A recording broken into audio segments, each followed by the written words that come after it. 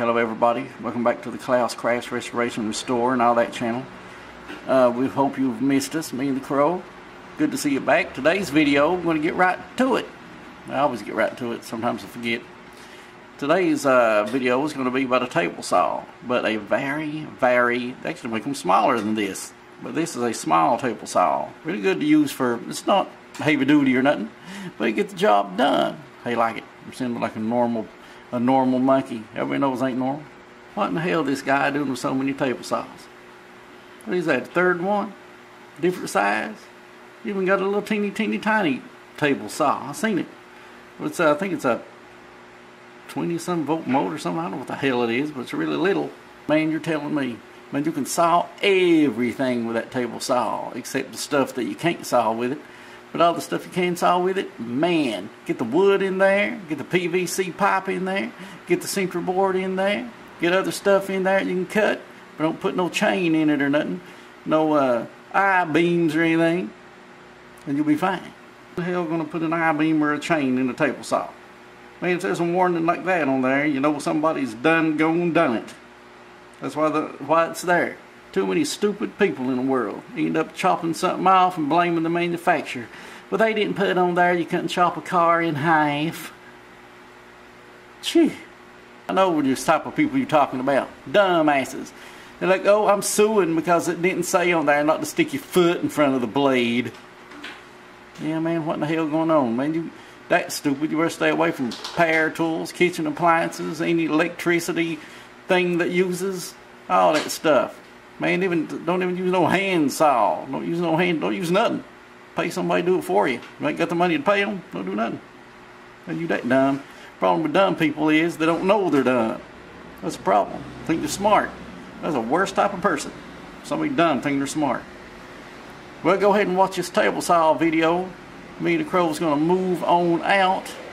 And we'll all see you next time on the Klaus Restoration Restores channel. Have fun. Do all sorts of stuff, and we'll see y'all later. Ain't no joke right now. I can't think of one. Our joke department's down. It'll do you good to not hear one of them jokes sometimes. Well, those things are getting pretty bad lately. Man, last time I heard a bad joke, when was the last time I heard a bad joke? It was on this channel, that's where I heard it. Man, that thing was awful. Man, I'm telling you what's truth. That last couple of jokes on this channel, man, it's a wonder that people didn't start throwing bricks. Well, we'll see you guys next time on the Klaus Restoration Restores channel and all that. And we hope you had fun. We had fun. Me and the Crow, didn't we? Say it right, didn't we? Yeah, man, we had fun. We had so much fun that fun come to us to find out how to have fun. Man, that's how much fun we had. We're still having it. Woo! Get it on, get it on. So much fun. Do a little dance. Make a little love. Get down tonight, bump, bump, bump, bump. Get down tonight, bump, bump, bump, bump. I'm gonna get copyrighted for that, YouTube. Man, you knocked my damn tree off. Now I only got 2 trees. Watch what you doing over there. Man, you getting down with your bad self over there. Yeah, I'm over here minding my own business, and you over there shaking your thing, ruining my set. Man, that tree, poor thing. I'm gonna have to get that tree back up here. I feel naked without it. We'll start talking about being naked again. Man, that's all you do. Naked monkey this, naked monkey that. Man, I'm going to go over there and put a fur coat on you and super glue the damn thing on. I'll put some extra feathers on you, super glue them on. You look like Big Bird over there. I'll dye you yellow. It'll be like the Monkey and Big Bird show over here from now on. Man, you get people really going to enjoy that. Big fat crow over there looking like Big Bird. Well, we're going to go now, and we'll see you later. And goodbye, and I'm going to go get my tree. And I'll see you later next time. Bye.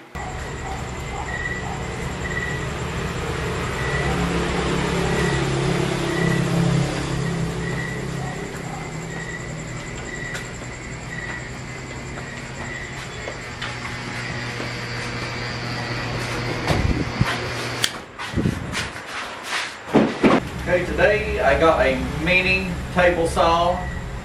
It's got XINNADA wrote on it. Open it up, take a look at it.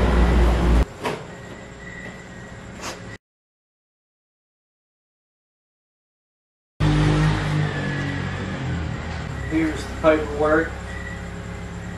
Looks like it's all in Chinese. Stuck. Okay, the first thing to come out of the box is a saw blade. And to my surprise, it is a very good saw blade. It is a, here's the piece that goes in the center in case it don't fit your saw. Very good saw blade. It has a whole lot of teeth. It's 82. 8-inch blade, 82. That means it'll cut smooth. Because it has a lot of teeth. Here's all the packaging materials. I'll put it over here for the pincers to put all over the yard. Yeah, I won't put the saw blade on in this video. This is just a show and tell. On this side, this is real life.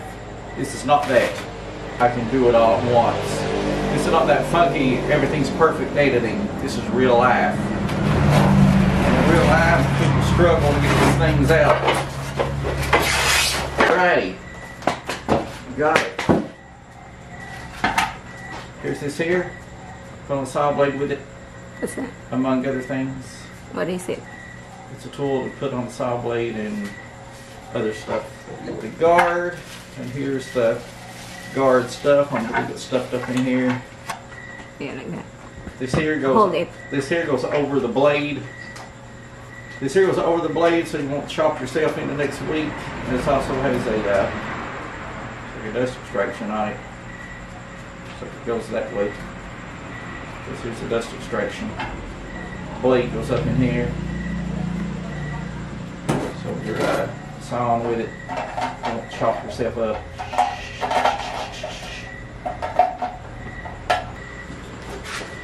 Here's the extension. And the extension legs. The extension will go on the other side. Where did that come from?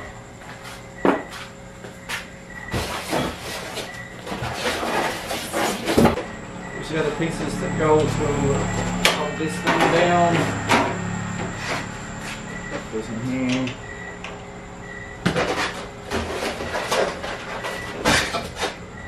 So, miter gauge.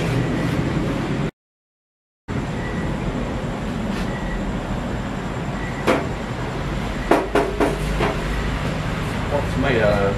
Seems to be magnetic. Check.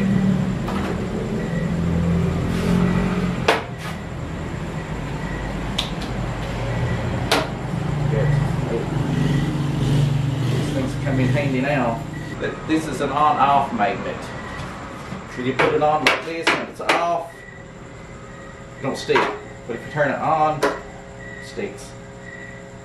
Want to get it loose, turn it back off. Okay, here's the other. I don't know what that is either. So I'll be looking at that book before I put everything together. This is just an unboxing showing what this thing is. Here's the push stick. See the push stick for my big table saw. It's done for already. So the next video I'll be making of this that you'll see is this thing with a blade in it. It's got a blade in it. It's got a blade in it already. But it's big teeth. It's got a big tooth blade in it. So you know what that means.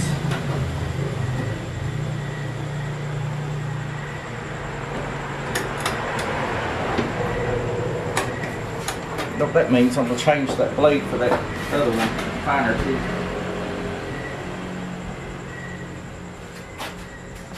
And this, where the hell's the, where's the thing that raise this up?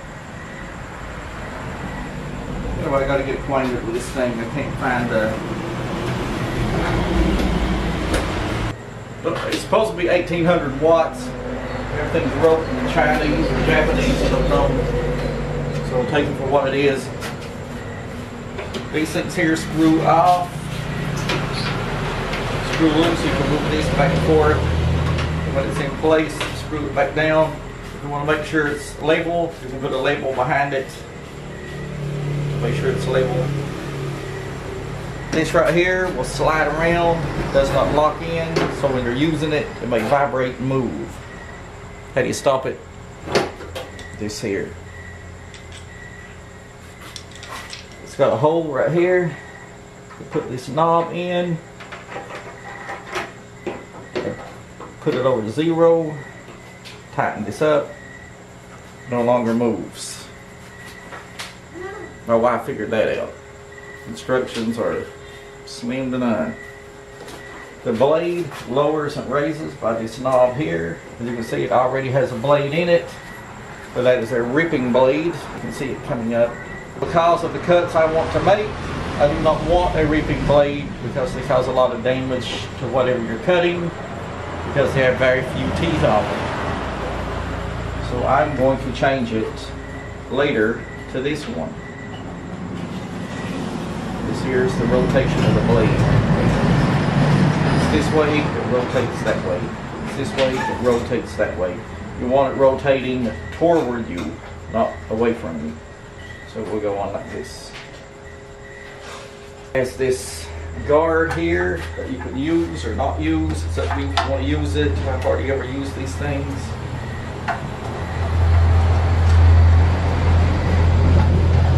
So this. And we just now found out why I don't use these things. It's not separating enough to get down in here. It's supposed to sit down in here, but the separation is not getting enough separation in there. So anyhow, if you use this, it would sit down in here like this. You push something under it, it raises up, and you take it out, it goes back down. But this, in my opinion, it is good for safety. If you want to use it, use it. I'm going to recommend using it because I'm going to have somebody come and say, I chopped my finger off and it's his fault. No, it ain't. I don't use this because the cuts I make and the things I cut, this thing gets in my way. So safety first if you want to use it. I have never used these on any table saw I've ever owned them. Never. I got all 10 fingers. This here is an extension. Put it in here. It's got these things that come out and you put it in and lock it in place. Legs come down. Makes it a little bit wider. Take these out. Push it in a little bit farther. These little rotating things, put it in a little bit farther. I don't know if I'll use that or not. Is a little over $100 in cost. You're not going to be getting a precision machine, but it's going to be precise enough to do whatever you want with it. I'm not going to drag out like some other YouTube channels. I'm not going to drag out no squares. I'm not going to be measuring every little thing on here because that's completely stupid. If you want the machine, buy it. If you don't buy it. You know, you don't need to be nitpicking everything. You get what you pay for, and this is around $125 machine. You get what you pay for. Like a tin top. It's kind of thick, kind of sturdy. It's not cast iron. The blade's lined up good. If you actually want to see the blade alignment, we'll go ahead and look at it. My spider collection. Roll this thing up.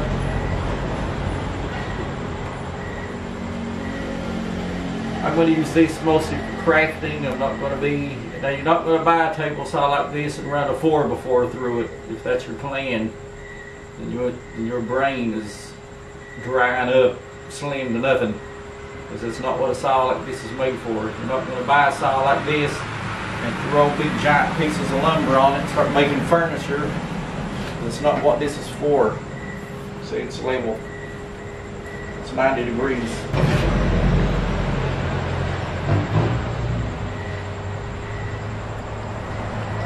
This here is for small work, crafting work. What I'm using this for is cutting center board, things like that.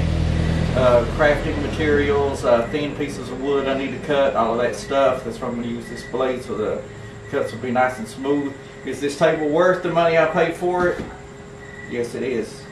Because this table will be, this is perfect for my crafting. I've got a big Bosch table saw in the garage that I use for all the heavy work. This is not a heavy work saw. Just because it comes with big giant blades. So if you want one of these, I do recommend it. Okay. But before I tell you if you should own one of these, I'm going to hook it up tomorrow and I'm going to try it because it's about 8 p.m. now. And I'm going to try it, run some things through it before I start videoing, so in case something goes wrong, won't be a lot of swear words and wasted time recording. And then I'll take a video, I'll finish up the video of this, and then I'll tell you if it's really worth having or not. Okay, we're going to finish up the review. Started last night. I changed the blade in it already. The blade, I took this blade out, put the other blade in. Now I did have a problem getting the blade out. This here fit on the arbor, but this here, either end, won't fit. It's supposed to be this end here. It won't grab it. It was on really tight. So how I got it off was I used this right here. This here is how I got it off. I use this one right here. I use this right here to get it off. And I use the impact driver. And on the impact driver, I have one of these that you can put this here on. And I didn't use any of these because it's an impact driver. Jerked it real hard. And it comes off counterclockwise. So we jerked it that way real hard. Popped it loose. And I actually use the impact driver to put it back on with. If you don't have something like this to get the blade off, they have a bit of trouble getting it off. Change the blade. All you do right here is remove these 4 screws. This slides up. It has 2 end pieces on it here sticking out that slide. You can slide this thing forward or backward. Get it out of the way. I'll show you how I done it for people that need to see it, because it's good to see these things. You just go in here, remove these 4 screws.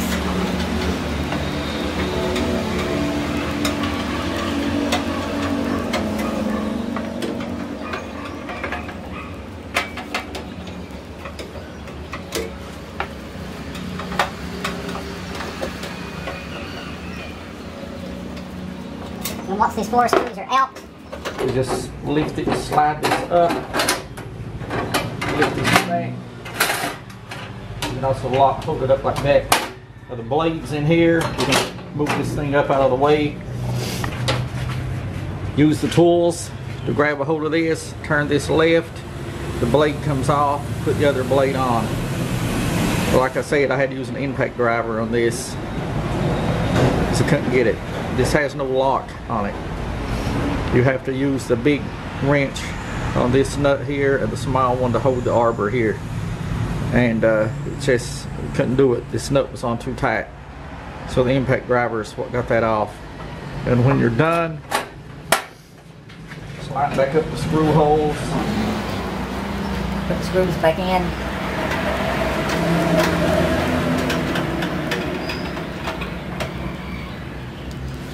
If you're not reaping anything big, you want your stuff to look good when you cut it, use the blade with the most heat.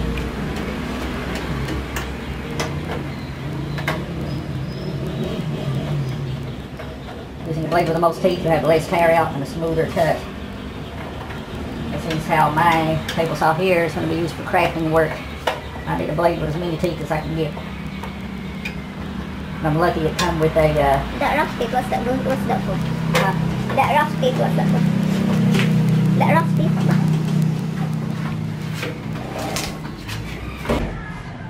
This one is for smooth cuts, a lot of teeth.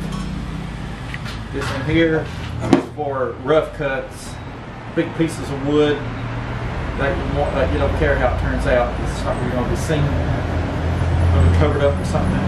So you don't care if it turns out like that. Or if you're ripping it down, it'll be put through a planer. You don't care if it gets ripped up pretty bad. It's put through a planer anyway. How thick the wood you can cut though?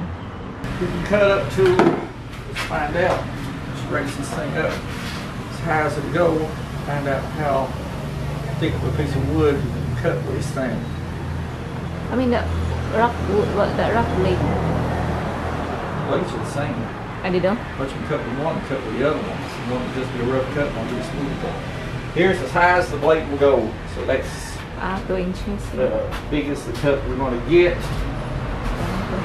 So running a piece of wood through there, that's about as high as you can get. But if you're cutting one that's double the thickness of this, you can run it through one side and then flip it over end for end and then run it through the other side. And then don't turn it around, because if your blade it'll cut in a different spot on the other side if it's not perfectly centered. You don't cut one side, turn it around, and then run it back through, because you may cut in a different spot. When you run it through, you flip it over end for end and run it through again. Make sure that this side that is against the fence when you cut stays against the fence when you cut the other side. So if you're cutting on this side, don't turn it around. You get the other side, you know what I'm saying? Here are the specs on the saw. Some people would pretend to know this, memorize it and stuff. Why? You got 1800 watts, 8-inch table saw, 8-inch table saw bench cutting machine. Turned at a 45-degree angle. It says here it's a multifunctional small chainsaw. It's not a chainsaw. It's the Chinese wrote this. Ignore the chainsaw part. It's a table saw. Original silicone steel blade. The table can be extended and the board can extend to increase the working area. 4.5 centimeter saw blade lifting. So look at 4.5. And board can, wait a minute, I already read that. Saw blade diameter 200 millimeters. That's an 8-inch blade. 1800 watts. Powerful motor. Speed up to 5,000 revolutions per minute. RPM. The motor on this machine is a hybrid motor. What's a hybrid? Still good. What's a good motor? What's a hybrid? Hybrid motor. I don't know if I do that. Okay, so the cut I'm going to do now is with a piece of plyboard. Find where it is. Make sure the blade teeth are reaching up here above the wood that you're cutting. Make sure that the blade height is the teeth are above your wood that you're cutting. Not too high, not too low either. Like that. And now it's plugged in, ready to go. Only thing to do now, actually this is kind of high. You shouldn't be cutting stuff that's this high when the saw sits up that high. This is a test. Push stick. I'll get this because I'm pretty much at eye level with this thing. All right, get more.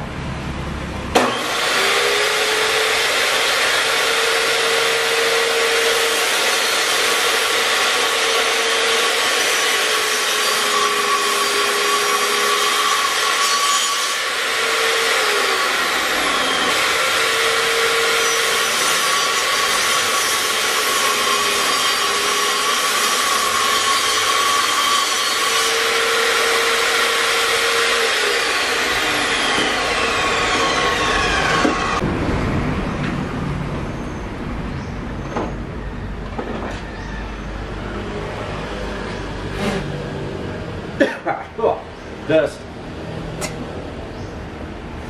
Right, smooth, good smooth easy cut. Okay. Good smooth easy cut on it. Clean the clean the wood up good as it cut. It's a nice, it's a good sharp saw blade. Aluminum with that too. I'll try aluminum. No. So I like it. That's good. It's a good blade. Good saw.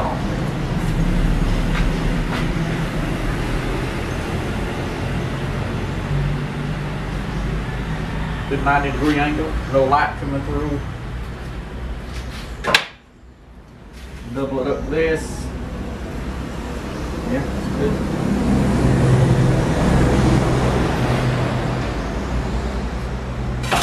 So it's cutting good at a 90-degree angle. You can also cut at a 45-degree angle. Just loosen this knob up here.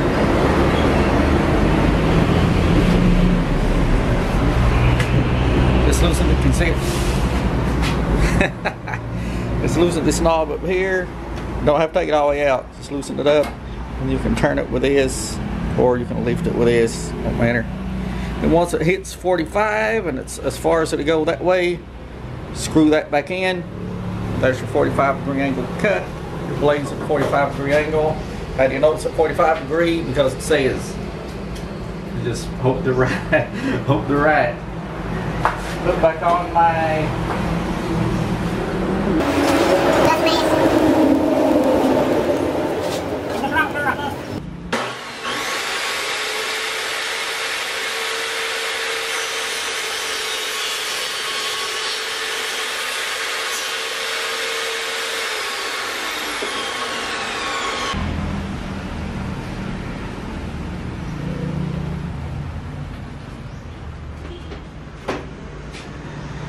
Lock it back in on the 90-degree angle. So here's the 45-degree angle.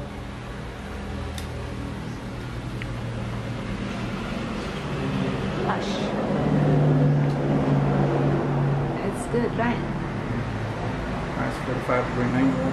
The good thing about it is you got this roll dial here, so you can choose your settings without. You could really eagle eye in on your settings by turning this. Like I say, at the top of it, some kind of hard metal. I don't know what that is. Let's hope that don't rust.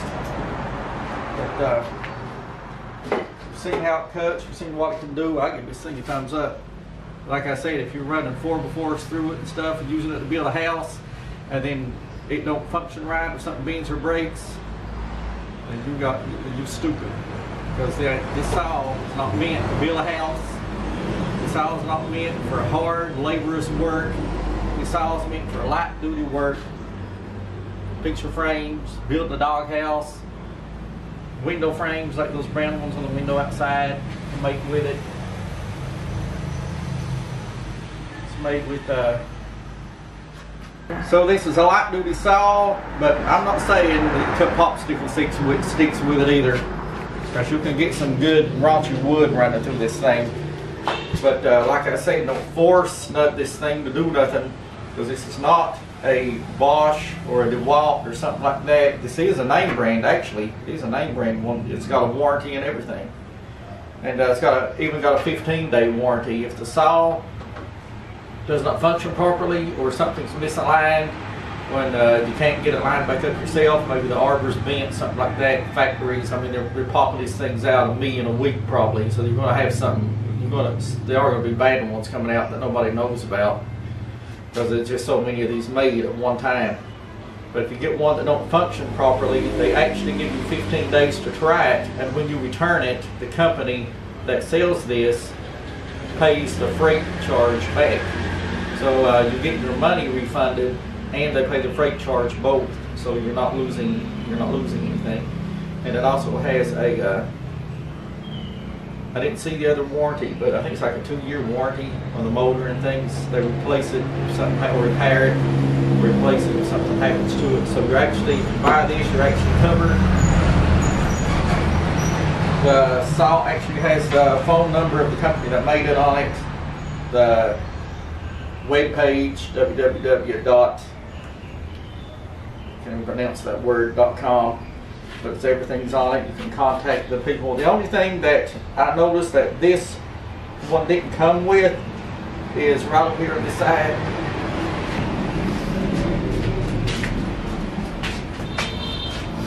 But I saw these before. Some have these covers on them that you can just punch it and the saw goes off. But some I've seen don't have this. So I'm thinking that some of these saws they make have the cover on it and some don't. Because this one don't have no hinges or anything to put a cover that you can bump to stop it. But this button here is protruding really far out. So it's easy to hit. So if you turn it on, it's easy to hit. And if you ever break or rip this rubber, you want to repair that or put another one back. Sawdust will get in there. You'll try to turn it on or off and you'll find out that it's not coming on and off as easy as you're getting sawdust back in there.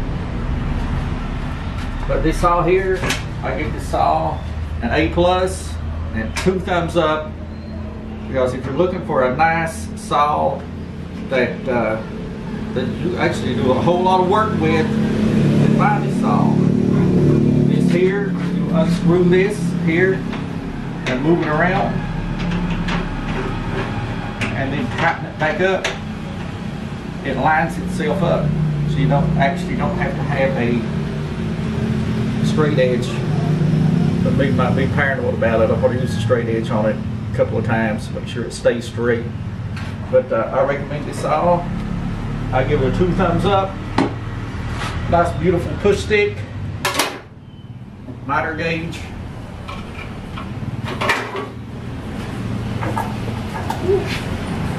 Take the cover if you choose to use it.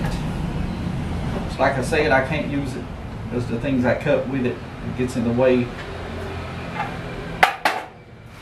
Cable extension with feet.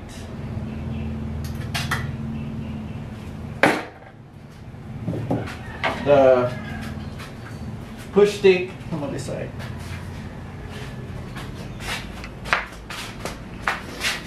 The push stick when you're not using it, and the push stick, put it in here like so, and put the other side in like this.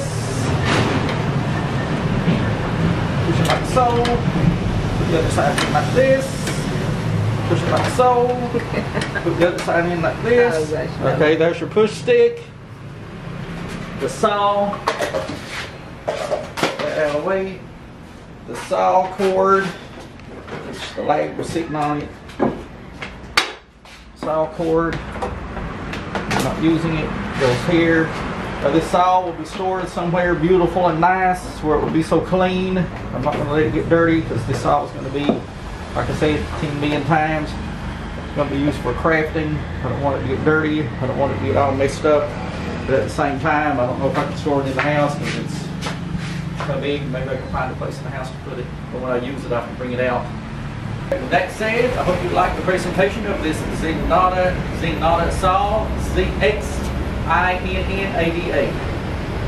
Again, that is